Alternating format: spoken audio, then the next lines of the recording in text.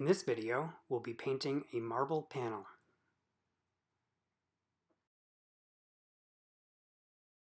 The first step is to draw this on watercolor paper. You will find a line drawing for your reference in Blackboard. We will go from this to this.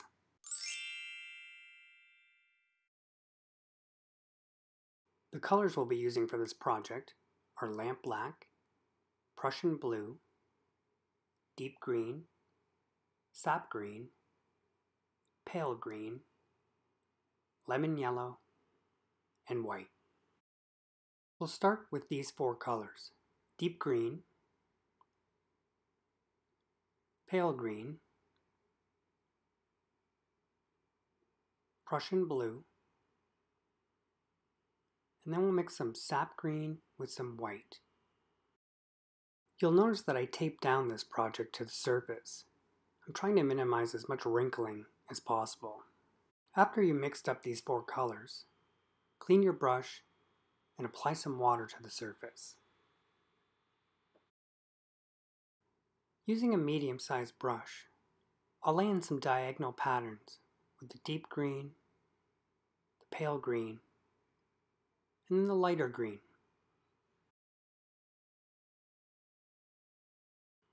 Now I'll switch to a smaller brush and add some of the Prussian blue, trying to create some veining. I'll do the same with the other colors.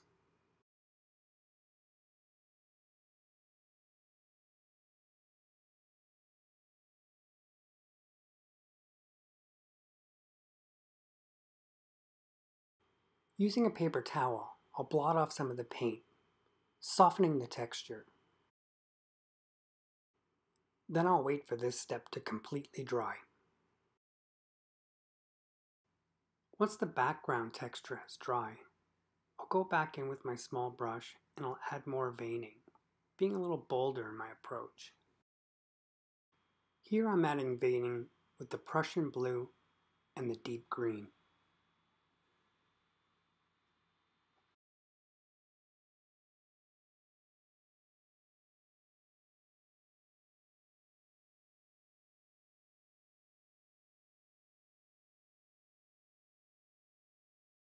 Now I'm going to add a little more white to that lightest green.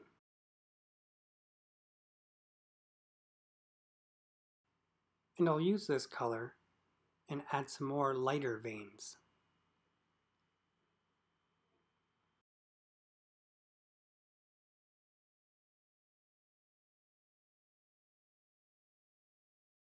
I'll continue to use all the colors until I'm happy with the final texture. I'll also use some clean water, just to soften and blend out some areas.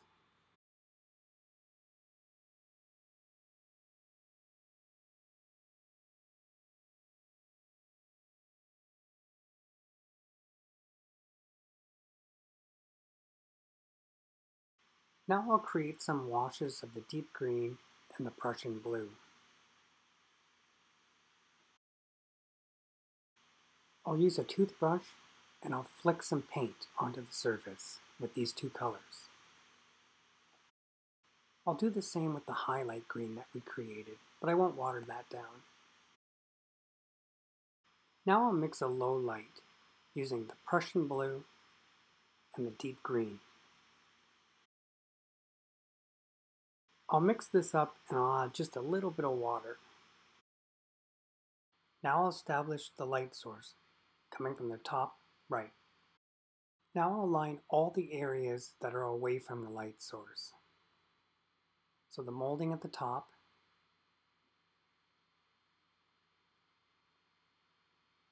the protruding molding around the panel,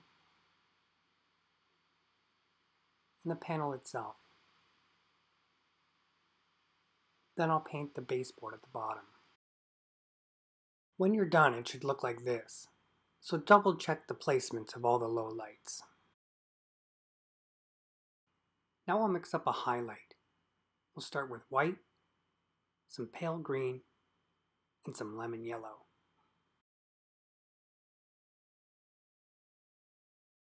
I'll mix this up and add just a little bit of water. Now with the light source in mind, I'll paint in all the highlight areas. I'll do that protruding molding around the panel. Try your best to be consistent with the line widths.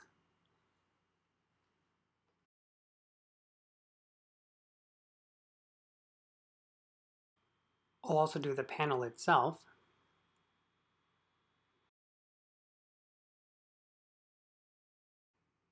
The protruding molding on the bottom and the molding on the top.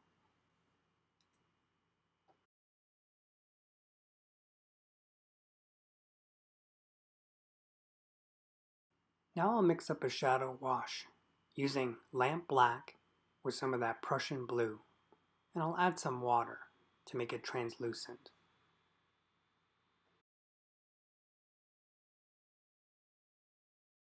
Here I'm just testing the consistency of the shadow wash before I commit.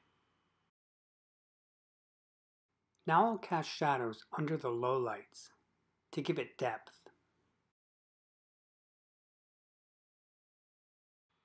I'll start by casting shadows under the top molding. Then I'll move to the outside molding around the perimeter of the panel, and then the baseboard. Now I'll add shadow to that raised panel in the middle, much like we did with cut stones on the other project, making sure to add those 45-degree angle lines from the corners. I'll mix a tint wash by using white and the highlight color. Then I'll add some water just to make sure it's translucent. I'll paint in this tint wash around that raised panel. Again, this is very similar to the cut stone projects. Just make sure that you maintain that chisel edge. I'll also do the baseboard at the bottom and the molding on the top.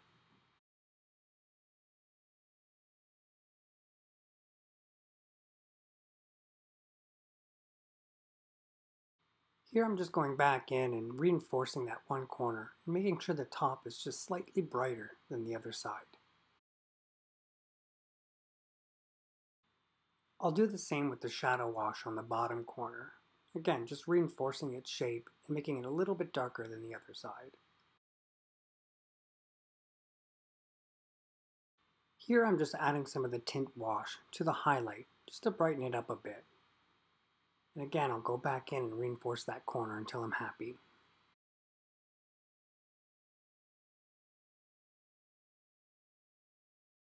Now I'll mix up some lamp black with some Prussian blue, just to black out the surround.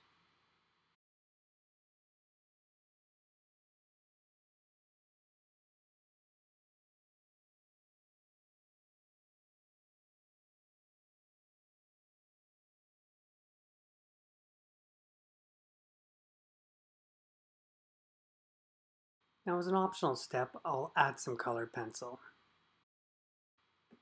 I'll use these colors to add some texture and a little bit more veining, but I'll do it really subtle.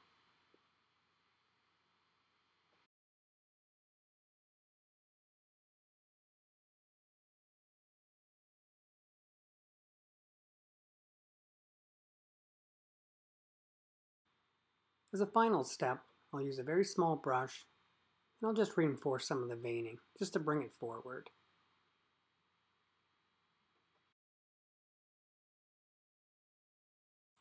And that's it. You're done.